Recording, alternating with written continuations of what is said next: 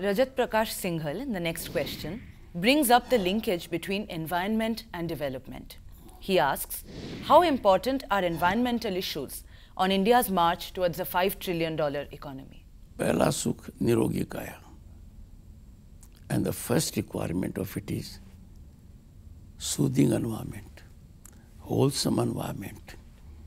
The world is concerned, everyone is concerned that the air in my city is polluted. For the first time they have become aware that there is an index and what you breathe is poison. So environment has to be taken care of. Now we have to contribute individually. First, filth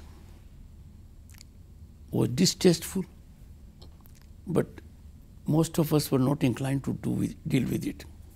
When Pradhanmantri started Swasthya Abhiyan, it has caught up now.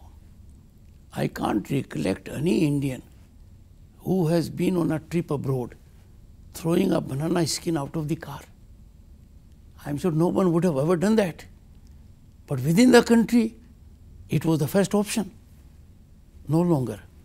Secondly, waste is being converted by industrial process into products that are of use to us. But reckless exploitation of natural resources is causing greatest damage to environment. A man may have financial power. By financial power, he can get good education, good health, no issue. He can build a mansion, we have no problem. He can get a big luxury car, no issue on that. But when it comes to natural resources, like electricity, like water, like petroleum products, now we cannot allow that person that merely because you can afford, you can waste it. You can afford anything in petroleum product, but you will have to optimally use it, keeping it as a national resource. You are in trusteeship of it.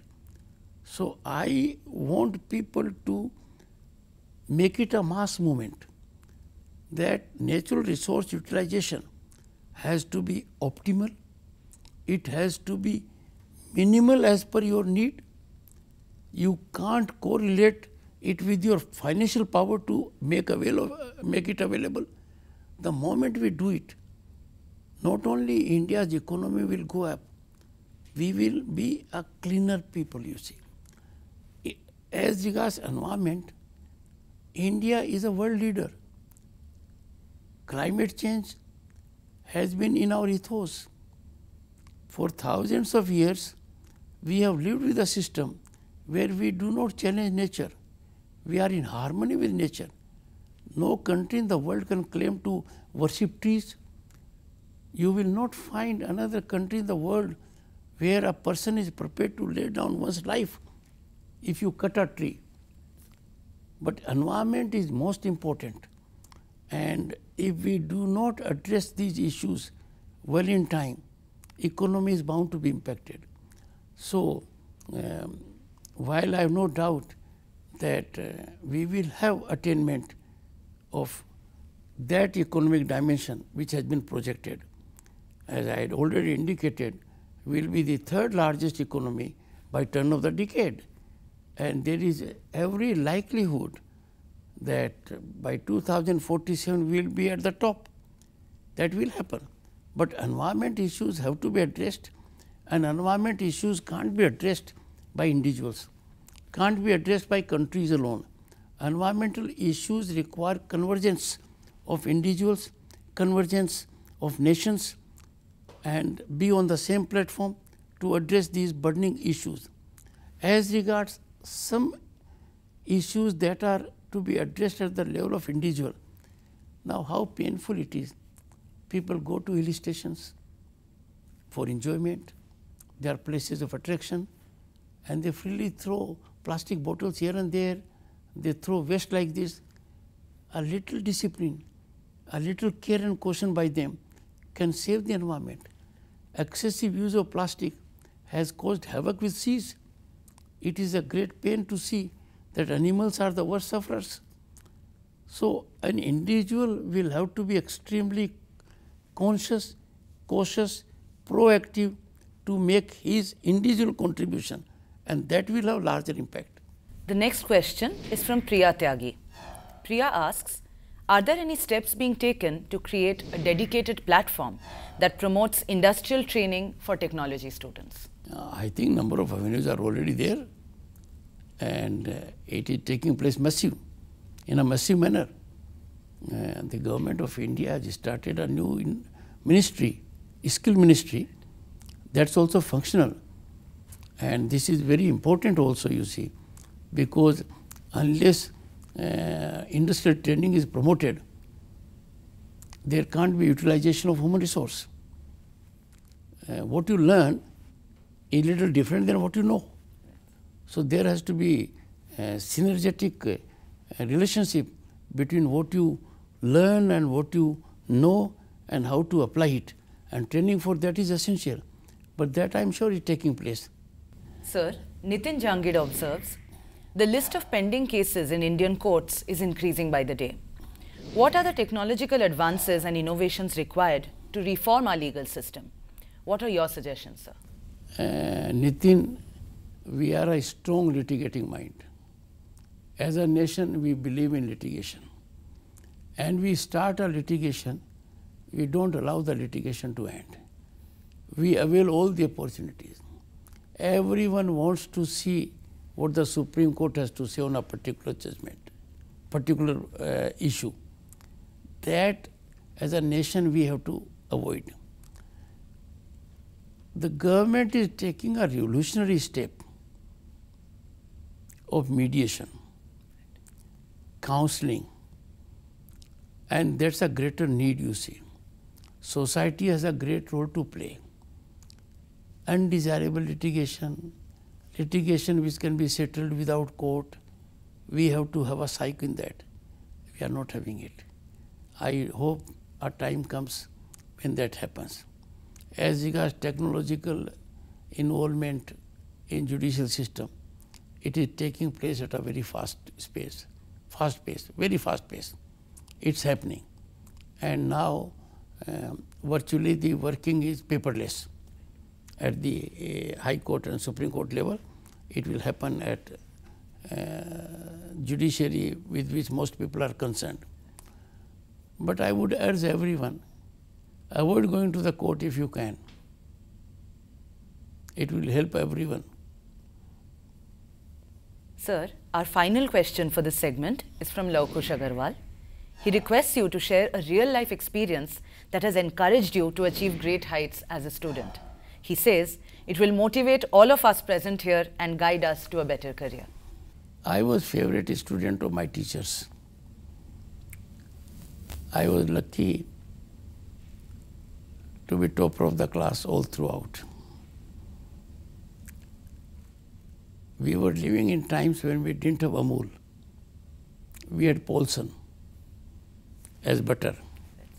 So whenever I would talk to a teacher, I would hear murmur from students at a distance, Paulson, Paulson, Paulson. They used to take me कि teacher की चमचागिरी कर रहा है, teacher को Paulson लगा रहा है. But I will tell my young friends one thing. I was always under fear. What will happen if I don't come at the top of the class? I was always worried.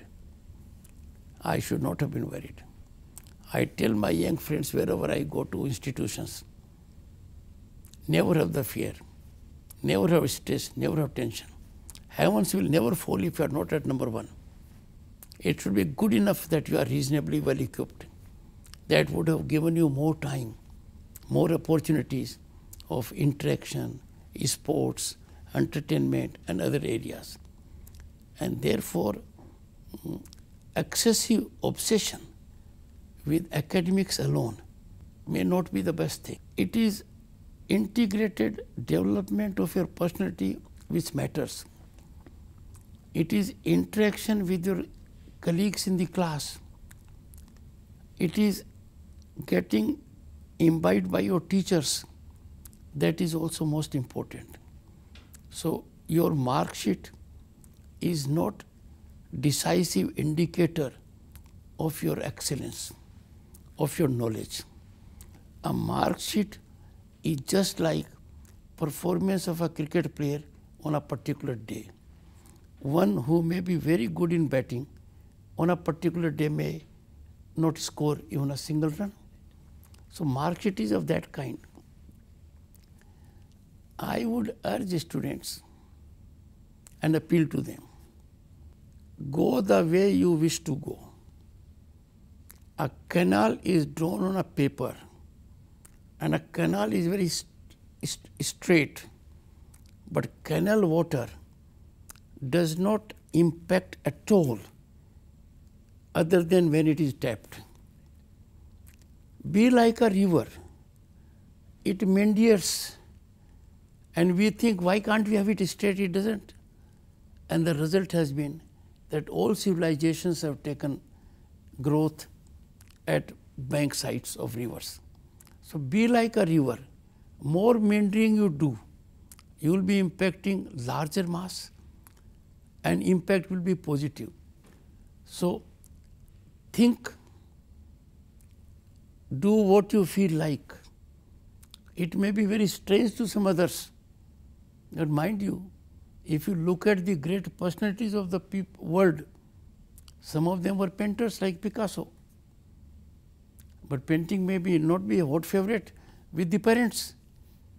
They would want everyone. There was a time 30 years ago when a child was born, they will say, isko doctor banayenge, isko vakil banayenge, isko IAS banayenge, isko police wala banayenge. Gone are those days now. You have to have one bottom line, and that is encouraging happiness, satisfaction, coupling it with your contribution to larger societal growth, at the same time channelizing your aptitude, your real inclination. Never go against your aptitude, against your inclination, and that will be good. I am extremely happy that students of MNIT Jaipur have asked searching questions. I should have responded to them then and there, but I learned a good lesson. And when I was at IIT Guwahati, I addressed the questions then and there. So next time if I ever happen to be in MNIT Jaipur, the questions will be taken on the moment.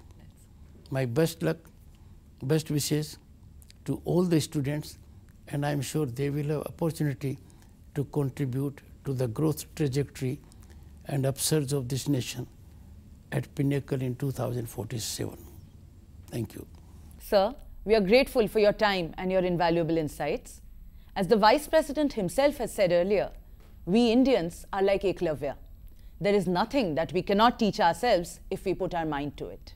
And so, let us never stop asking questions, for the answers and the winding maze of the thoughts behind the questions themselves can open up new worlds and new vistas of endless learning. Thank you.